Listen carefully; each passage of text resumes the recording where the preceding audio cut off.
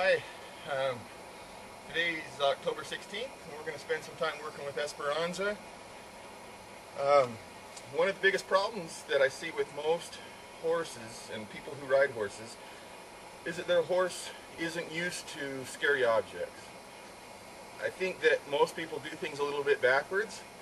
They put their horse in the round pen, they go through all the steps to break the horse, and then they have the attitude that I'll just put some miles on them and get them used to things. They've got to get used to things as they're getting the miles put on them. And in my opinion, that's exactly backwards of the way things should be done. All the desensitization that you can possibly do should be done before you get on their backs. And so this is Esperanza. She's a 2-year-old Peruvian Paso filly, little tiny thing, and so we can't ride her yet.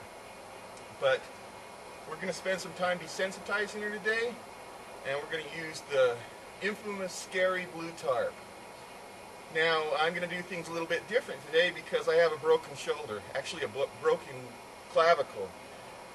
And this goes to another point that in horsemanship or in horse training, people have a tendency to think that there's only one way to get things done, or that you have to do it the same way as Joe such and such horse trainer does.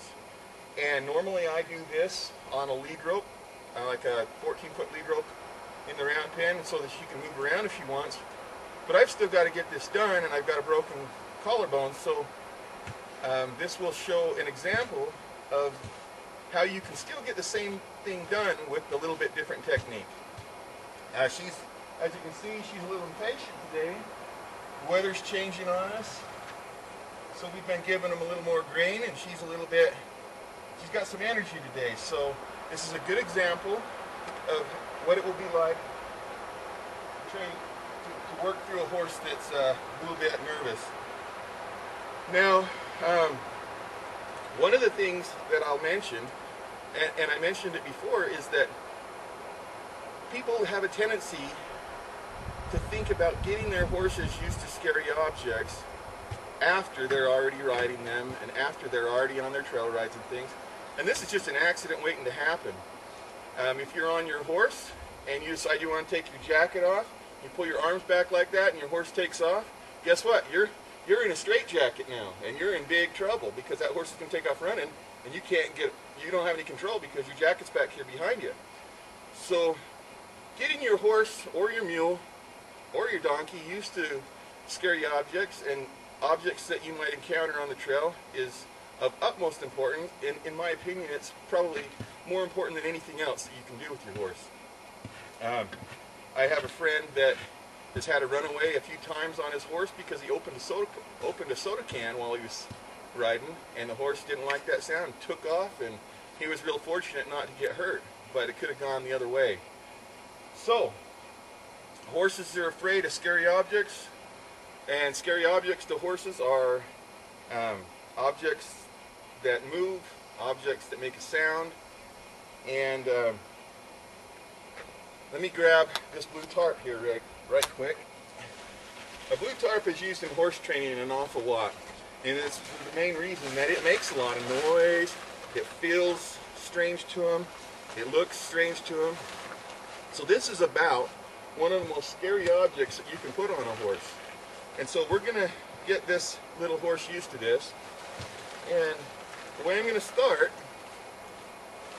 is I'm going to crumple it up. This is an old ratted one that I use all the time. I'm going to crumple this up, and I'm first going to see how she responds to it when I approach her with it. We talked about earlier when we were teaching Esperanza to accept the saddle that every horse has a personal bubble, a space that they're comfortable with you at. Some horses, like wild Mustangs, it might be 5 miles that they're comfortable. You get within 5 miles and you're going to take off running. Other horses have a closer personal bubble where you can get right in on them. So with this object, I'm going to approach her and get a feeling of what she thinks about it. And she hasn't seen this before, I haven't done this before. She's a nice filly, so we'll see how this goes. I'm going to okay, she took a look at it. She didn't react very much, so I'm going to take it away. I was happy with the fact that she looked at it and she didn't bolt on me. She didn't get upset. So I'm going to do it again. Oh, there's another look. Curiosity is very, very important when you're training a horse. If you can work with their curiosity and let them experience things instead of forcing things on them, you're going to be much farther ahead of the game. I expect that she's going to want to sniff this to see what it is. Now it's wadded up here right now, and let me move her over a little bit so she has a chance to turn her head and look at it. She's going to want to smell this and see what that is.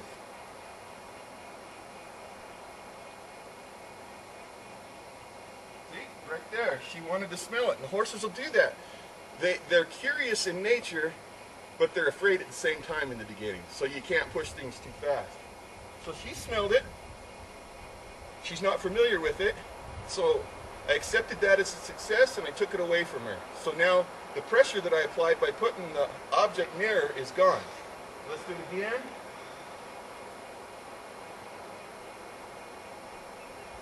See her looking at it.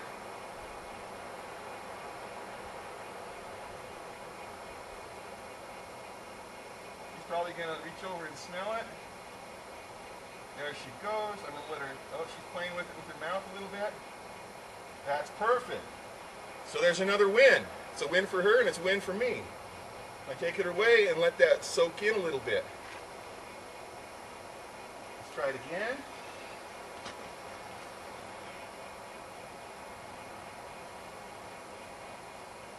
There she goes again. She sniffed it. Good. So she's comfortable touching this object. I know that the personal space that she'll allow me into, or her bubble, is really, really narrow, really small bubble right now. So I'm going to see if I can touch her with it now. I'm going to see if I can just gently touch her with it, and then I'm going to take it away. First, I'm going to let her smell it.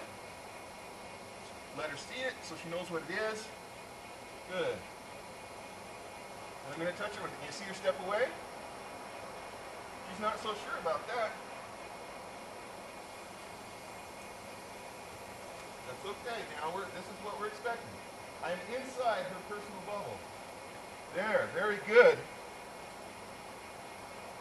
She took a deep breath and accepted that. When a horse takes a deep breath and lets that breath out, that's a sign that they've accepted it. Let's do it again. I always present it to her first. There we go. She smelled it. There we go. I've rubbed her with it a couple times, and she's not interested in it. She's paid attention to me. She wants a little attention right now. So now I've rubbed her with that a couple times.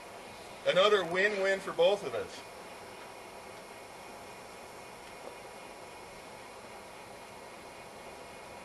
The key here really is that I'm taking small steps, tiny little baby steps.